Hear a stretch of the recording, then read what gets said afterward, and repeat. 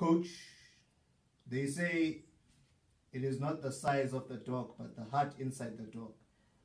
What is your take on the match that will unfold today? It is not the size of the dog, but the heart inside the dog, as you put it. And I strongly believe if you have that attitude, you'll come through in life.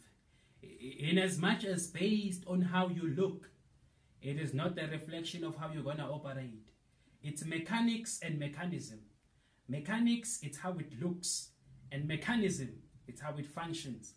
The size of the man, it is not about how they're going to function, but how they function is the definition of how they look.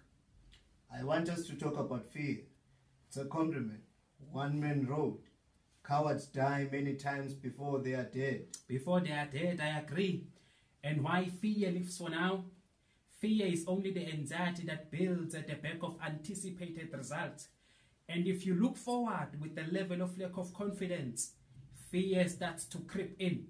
The psychologists and the people who work more with the mind will tell you that the only way to manage anxiety and fear is to focus for now.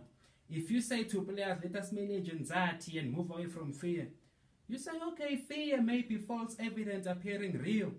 It is not true because what you're looks like. If you go to Buddha, they will tell you, look at it. Is it true? Is it not true? And if that may be the case, if the noise comes out, does it still remain?